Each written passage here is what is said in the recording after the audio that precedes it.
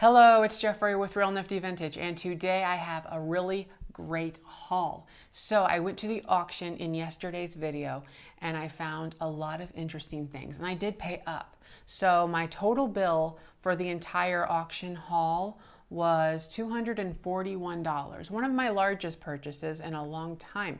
So yes, I did get a lot of things, and I did pay up, like I said, for some of these, just because I wanted some really interesting pieces. Now I am gonna make money regardless, but like, let's give an example here. I spent, say, $30 in anticipation of making 50 or 60. So that's the kind of margins I'm looking at on some of these items, but I did find some things that I'm gonna make good profits on.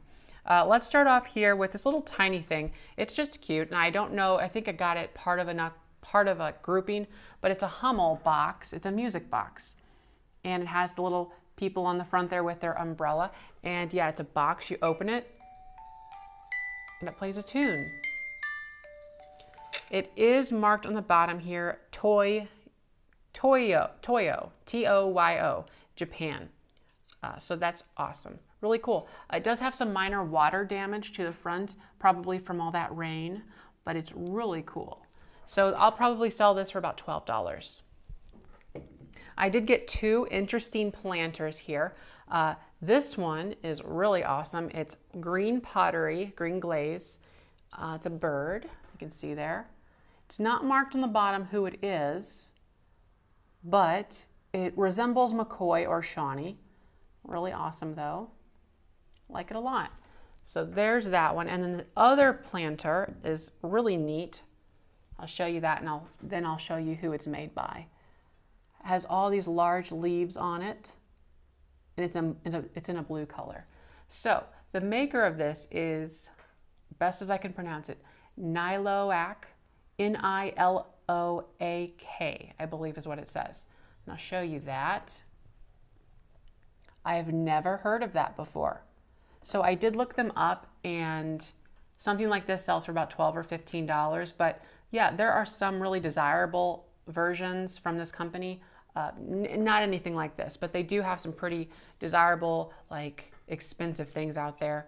But yeah, I thought that was pretty cool. So I believe I paid, it was like $5 or something for the pair of these, and I think something else was even included. So I think that's a pretty good pickup right there. Okay, right here, it's kind of just out of frame. I got this really cool old medicine cabinet. It's made of metal, of course, 1940s style. Well, it's from the 40s, and it's kind of creamy beige right now, but once upon a time it was white, bright white, and it is just really cool. So it has these red knobs, they're wood, and then some transferred on decals. So these are just applied to the metal, and they are discolored, of course, like everything with age. And you can see kind of where they start and stop on the material itself.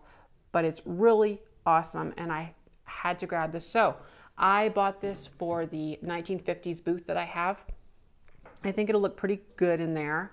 So it's kind of hard to see, but right here there is this, ooh, there it is, like a little hanging arm.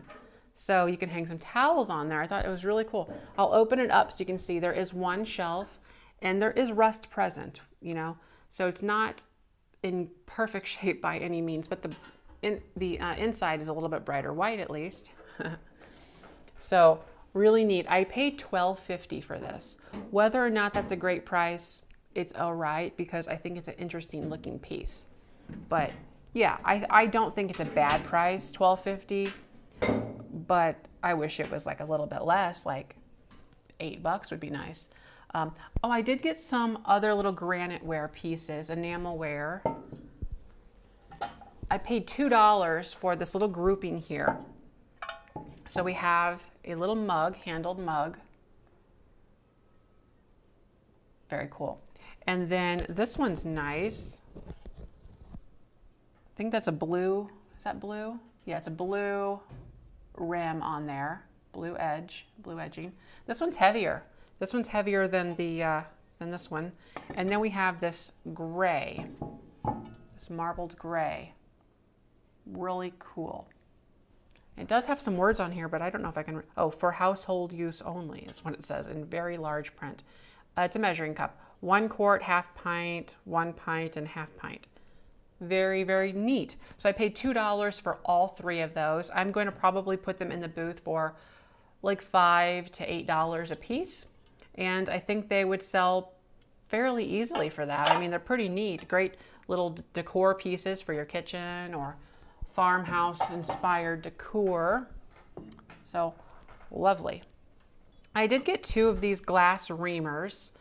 They were kind of incidentals. They came with something else that I bought, but I do stock these in my booth. I put like $4, $5, $6 on them depending on how intricate they are.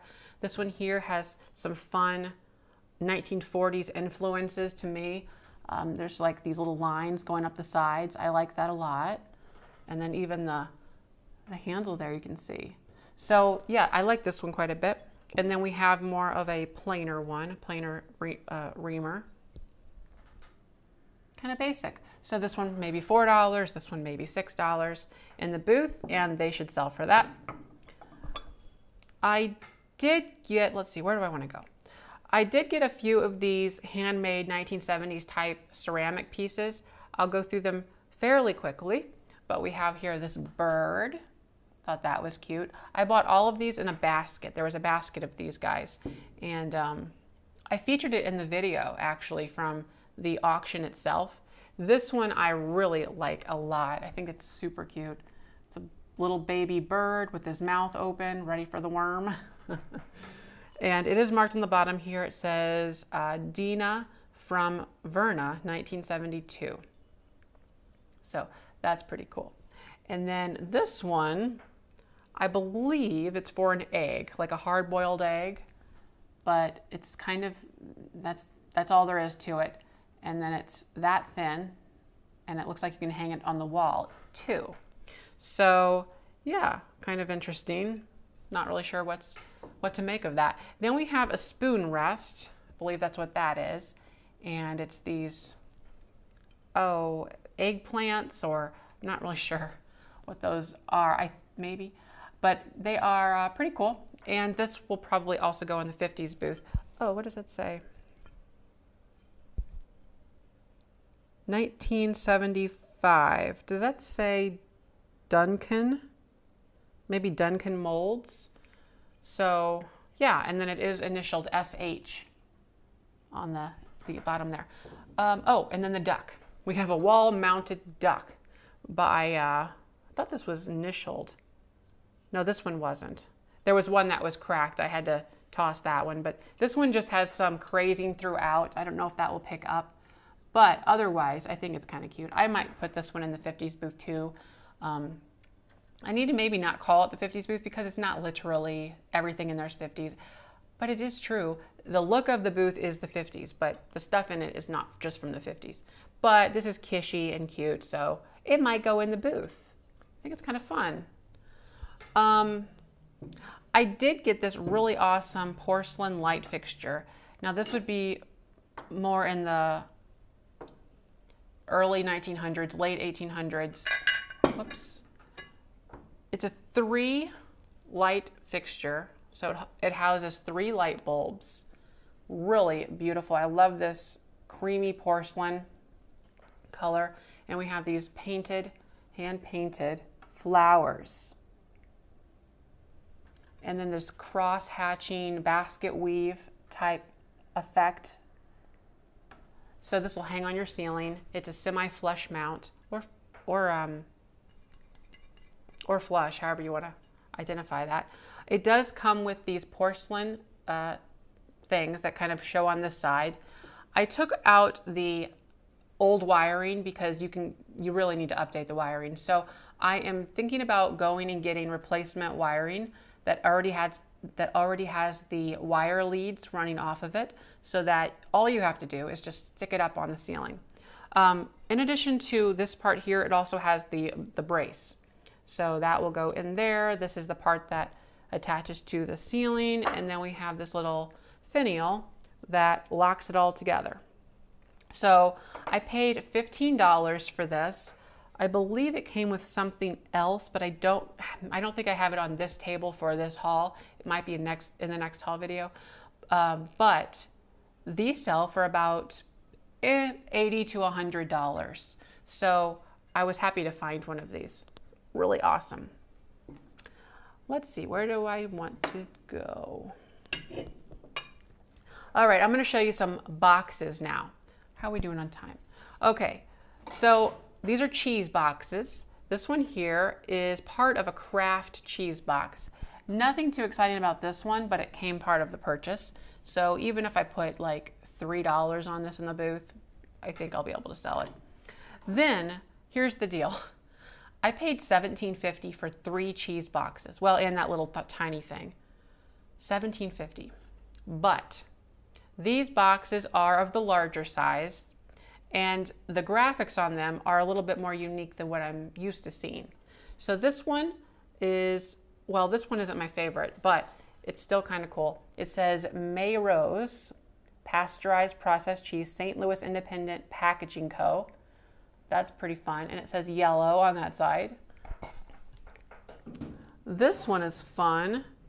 It is, Sunlight Pasteurized Processed Cheese made in Wisconsin. Coudes, I think that's what it says. And there's graphics on each of the ends. Really neat. And this one, probably my favorite, just because of the graphics. Let me turn it to this side. It's Blue Moon Pasteurized Processed Cheese. The graphics are super fun. I like that one quite a bit. So, like I said, I paid $17.50, which is kind of high for cheese boxes. Over here, they come in waves, like everything, you know. But I do have already some cheese boxes in my booth that have been sitting and setting. But every now and again, one will trickle out. But I just wanted some interesting boxes for a change. So I think I'm going to charge,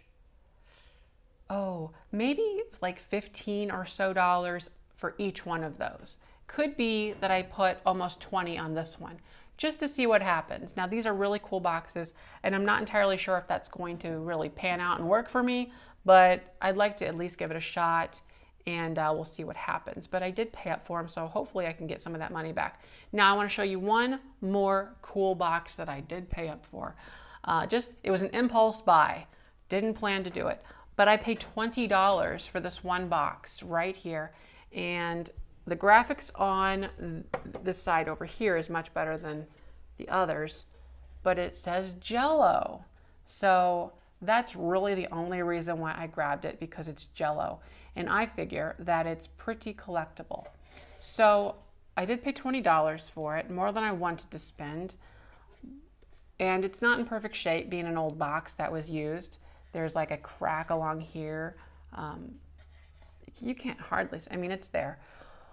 Well, okay, so this will sell online for at least $40. I have seen solds of this, but I also have seen a sold nearing $60. So I would think that I'd like to sell this for between $50 and $60 online, and I shouldn't have too much trouble with it. So I'm kind of happy that I paid up for it and I just took the plunge and bought it, because I might have been kicking myself if I didn't. And honestly, I should still be able to make a good profit on it. So there's that. So let me go ahead and show you 3 more things, just for fun. Okay, this is a cool, beautiful stretch glass. It's iridescent as well. You can see that iridescent glow right on the glass. Really cool. It's made by Imperial, and it's done in this mark that I don't see like hardly ever. So the mark is like this. And I might be able to get a close-up, but it is literally IM, and then it's like in a 4-piece grid system, right? IM, then PE, then RI, then AL. And then there's like a kind of crosshair through it all. So thought that was interesting.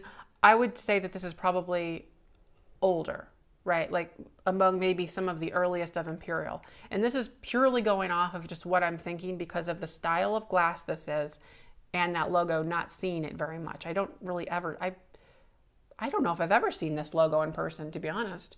So I think it's a really cool bowl. By the way, I paid $3, and not only did I get this bowl, I got a couple other things, but again, they're not on the table. But this was kind of one of the main reasons I was after that. The other two things I wanted to show you, and then we're going to wrap this video up, is just some chalkware. Now these were actually also in that basket of that home ceramic stuff that I showed you earlier. This one here is of strawberries mounted on what looks like wood, and then this is chalk. So from the back you can see that it's, yeah, just chalkware. And then this one here is even cuter in my opinion, and it is of a fruit cluster. There we are, apple, pear, and cherries. Really awesome. And these are both in great shape, really, without any, sometimes you'll find gouges in here or missing paint that's been wiped off. Of course, there's minor chips on the high points. That's to be expected, but all in all, great. So these are booth items. I have tried selling chalkware online. It really does not sell very well for me, but in the booth, it does, especially that 50s theme booth. So these will go on the wall in there, and I think they'll do pretty well. I would expect to sell this one here for around $8 to $10, and this one here for maybe just shy of that, could be $6 to $8 on the strawberry. But yeah, so that's a good first half. I do hope that I covered enough in this video so I don't have an extra long video next time around, but I am going to go ahead and wrap this one up. Thanks for watching, and don't forget to like, comment, and subscribe. Bye-bye.